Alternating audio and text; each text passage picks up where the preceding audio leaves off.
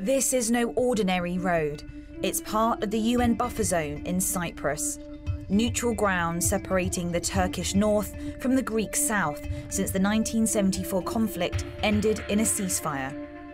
Tonight, UK soldiers on UN peacekeeping patrols are trying something different: expeditionary patrolling.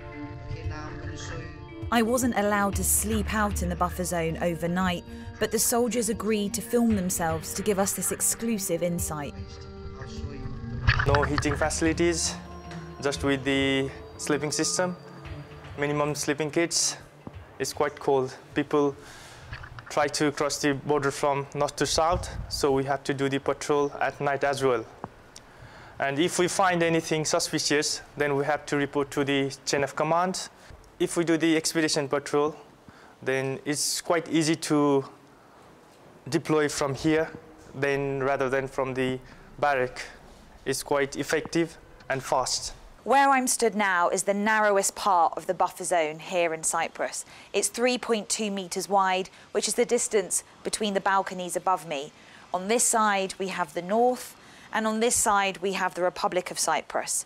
And it shows the importance of the UN peacekeepers staying out overnight, that they can react very quickly if either of the opposing forces commit any violations. Keeps people sharp, keeps people on their toes, and they are more alive to changes. And expeditionary patrolling is a means of having a greater presence in the buffer zone to really increase our ability to, one, deter the opposing forces. The other is to reassure the opposing forces, and it is also to be able to have a larger presence to deter any civilian incursions into the buffer zone as well.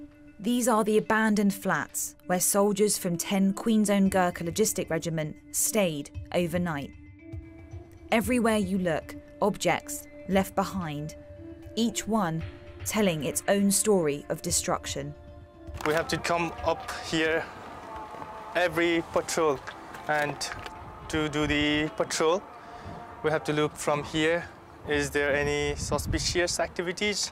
I'm currently stood on one of the UN observation posts in the buffer zone in the centre of Nicosia. Over here, we have the north side where we've just heard the call to prayer. And on this side, we have the Republic of Cyprus, where we've just heard church bells ringing. It gives you a real sense of just how close the ceasefire lines are at some areas along the buffer zone here. These expeditionary patrols are also being used in the rural area of the buffer zone. So this is RP89. As you can see, there's no doors, there's no windows. And plus, like I said, it's a building with a roof, so it's giving us some kind of protection from the elements. A couple of us have packed ponchos, so we can use that, utilise that for the doors and windows to try and keep the wind out.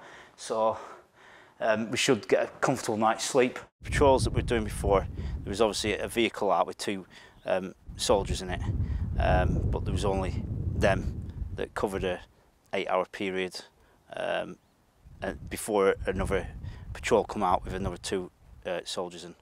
Like I said, whilst on the patrol, we're looking out for any civilians, hunters, any refugees that could have wandered onto the buffer zone. Greek position at night is lit up, very easily seen, where the Turkish position is in darkness. The buffer zone in Nicosia has been in place since 1974. It marks the spot where both sides were at the time the ceasefire was called. Although there hasn't been violence in decades, emotions still run high in the world's last remaining divided city. In 2021, the UN hosted an informal meeting between the Greek Cypriot and Turkish Cypriot leaders, but a formal peace agreement has never been signed. Until there is a resolution to what is known as the Cyprus problem, these UN peacekeepers can't afford to be complacent in their methods of keeping the peace. Sophie Kakoyannis, Forces News, Nicosia. If you enjoyed this video, don't forget to like and subscribe to our channel.